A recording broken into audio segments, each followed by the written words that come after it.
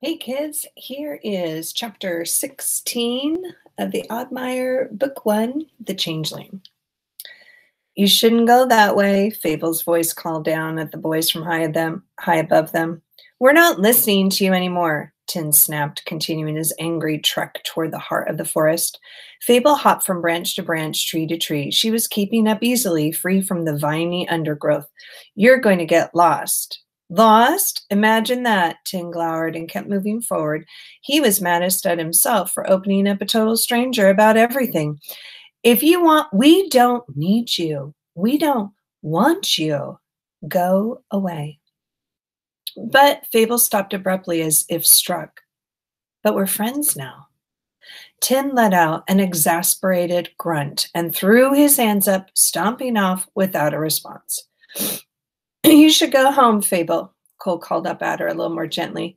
We're going to the other side of the Oddmire. It wouldn't be safe for you anyway. We'll find our own way from here. Fable pursed her lips and scowled as Cole hurried to catch up with his brother.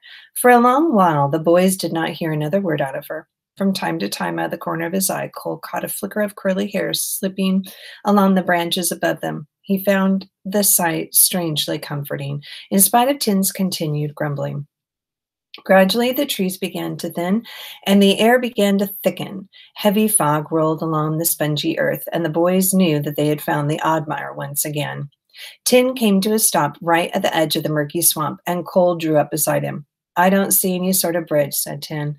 I don't even see the other side. Can you? Cole said. Tin shook his head. He found a knobby tree branch almost as tall as he was and lowered it into the inscrutable green water. It did not touch the bottom. When he tried to pull it out again, the mire sucked at it until eventually he gave up the fight and just let the mire have it. Here and there, tree trunks jutted out in the swamp, their bark coated in moss and slime. It was anyone's guess how far their roots sank below the surface before they found solid earth. 5 feet, 50, the trees grew fainter and fainter, and farther out they stood, fading into the distance until they were enveloped completely by the thick gray haze. Cole guessed the farthest he could see was 100 feet out, maybe less. Even if the shore was just beyond, his clouded vision. It would still be like swimming through pancake batter to get there. His head spun, just breathing in the heady mist rolling off the Oddmire. Maybe if we could make a raft out of logs, Cole said, although he wasn't sure how well a raft would work on water that was mostly made out of mud. Besides which, all of the logs were within eyesight looked as if they were half mud themselves. There's something out there, said Tin. He pointed out to the murk. Cole tried to follow his gaze. The rolling fog made strange shapes dance in the limits of his vision. Gray ships on gray waves melted into coiled gray dragons, which folded into skeletal gray faces. It's just the mist, Cole murmured. It isn't. There, see it? What is that? Cole blinked hard and looked again. A tiny pinprick of flickering orange light cut through the mist. Is it a lantern? His heartbeat quickened. Maybe there's a house on the other side.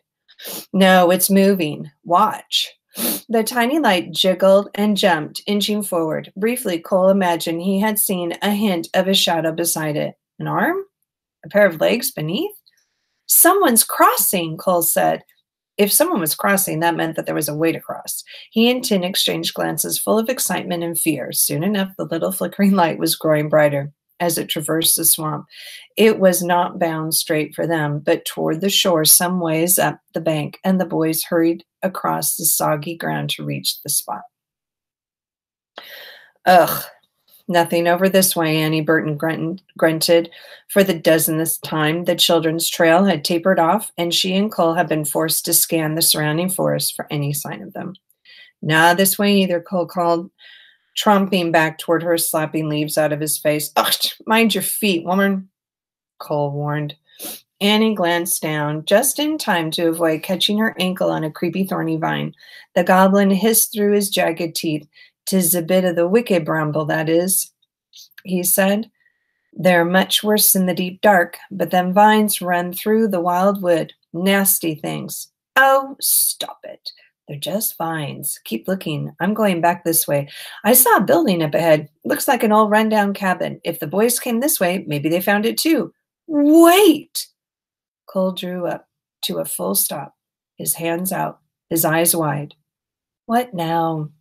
Was I about to step on a pointy pebble? This is a witchen place, he whispered the goblin. What? Seriously? Annie glanced around. Cole's tone was unsettling, but the real world was the real world, and stories were stories.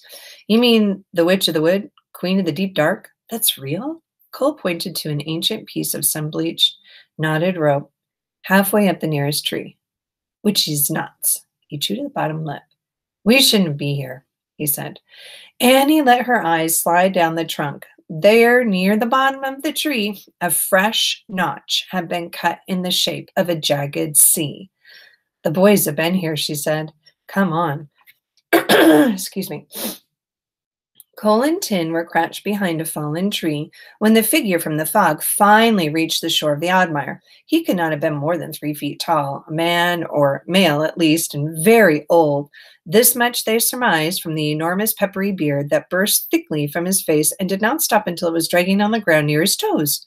The beard was so full and bushy that the man's short, thin body was almost entirely hidden behind it.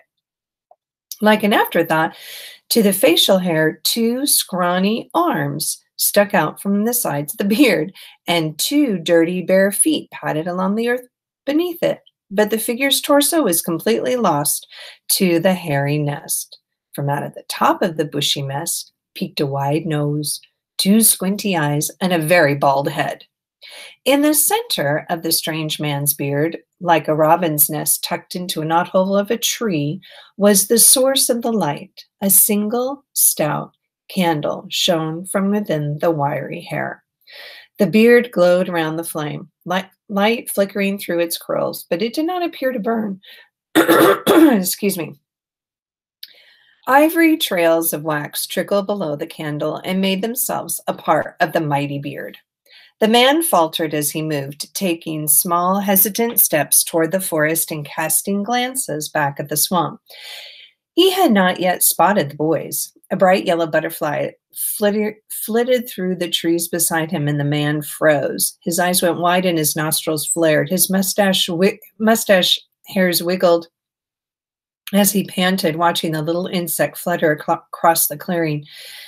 Tin and Cole looked at each other and then back at the strange old man. The butterfly was 3 feet away from him when he suddenly exploded into motion, grasping for the little thing like a cat swiping at a fly. He almost had it once or twice, but the butterfly climbed above his reach up into the forest canopy.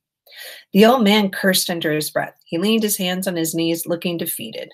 Cole screwed up his courage and stood up. Hi, he said. The little man jumped, made a startling noise that sounded a bit like a donkey sneezing, tried to throw himself backward and sideways at the same time, and tripped over his own feet, and finally spun headlong into a mossy stump. And he sat there, dazed for a moment, looking like an unruly pile of damp hair. It's okay, Cole said, holding out his hands as if he hoped to reassure, in that what he hoped was a reassuring gesture. Tin stepped out to join him. Hey, mister, we're not going to hurt you. We're friendly. We just want to talk to you, added Cole, about the swamp. The man wobbled, gazed up at the twins, and he blinked rapidly, and then looked from one to the other and back again, and he squinted, shook his head, and raised one bushy eyebrow. Slowly, he held up 2 fingers. 2, said Tin. Yeah, there are 2 of us. We're twins. Satisfied, the man nodded and let the hand drop. I'm Cole, said Cole. This is Tin. What's your name? The man's eyes darted between them. The flame in his chest danced wildly, although neither of the boys could feel the breeze. He did not respond. They don't use names, said a voice above them, and Fable dropped down to the ground right behind the boys with a soft thump. The skittish figure at their feet gave a startled yelp and pressed backward against the stump. And they hardly ever talk either, added Fable, except to each other. They're called hinky punks. Used to be lots of them in the forest, lots of other magical forest folk, too. They pretty much all left, though. Even the gnomes left. The little man pushed himself up to his full, if unimposing height and straightened his beard, looking through narrowed eyes at the three children with a slightly accusatory expression on his face, and he held up 3 fingers. Oh, yeah, there are actually three of us, I guess, said Tim behind him. Fable did not try to hide her smile. That one's called Fable. She's annoying, but we're not going to hurt you either. But she's not going to hurt you either. So what do we call you? The man pursed his lips, furrowing his brow as he scratched behind his ear. Hinky punks just are what they are, Fable said. They haven't got names. They must have called each other something, said Cole, back when there were more of them. Come to think of it, where did they go? Asked Fable, or said Fable, leaning in toward the old man. All the other hinky punks and spriggans and pixies and stuff. Do you know where they went? Mama said you all had to leave, but she didn't say why. And how come you didn't go with them? The hinky punk's candle dimmed and flickered. He glanced at Fable and his shoulders sagged. You didn't want them to go without you, did you? Said Tin. And now they're all gone. The old man just stared at the ground and heaved a sigh. His brow cast a heavy shadow over his eyes. Look, we need to get to the other side of the Oddmire, Cole said. The man's eyes flickered to the swamp. We saw you crossing. Do you think you could show us the way? The hinky punk's eyes widened for a moment, and he looked as if he would like to climb right out of his own hair and run away. I like your beard, said Fable, and your candle. I'm going to call you Candlebeard, okay? The hinky punk raised his head a fraction, and he shrugged. Will you take us to the other side? Fable asked. Candlebeard glanced at the swamp, and he swallowed. I'm really sorry about your family, said Tin softly. I wish we could help you. Candlebeard nodded glumly. But if you helped us, it might just help all the magical creatures left in the wildwood. It would definitely help my family. You see, it's really important that we get to the other side of the Oddmire. It would mean an awful lot if you would show us the way. Candlebeard pursed his lips. Very gradually, he raised his hand. It trembled just a little. He was holding up 4 fingers. Yeah, said Tin, the 4 of us. And that's the end of chapter 16. And that's what the beginning of chapter 17 looks like.